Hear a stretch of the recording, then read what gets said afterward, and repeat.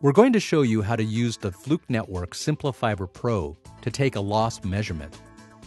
We'll use our SC interchangeable adapter and our multi-mode encircled flux test reference cords, or TRCs, which we've already cleaned and inspected. Using our encircled flux TRC, we've attached the light source to the power meter. We set reference using the one jumper method. Using a coupler, we've attached the second TRC, and we'll run a test to verify they're good. We should not get a loss greater than 0.15 dB. We're now ready to test.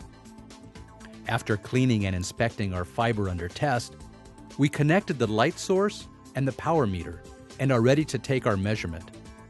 You'll notice the source is alternating between 850 and 1300 nanometers, giving you both wavelengths in one result. We can now save the result.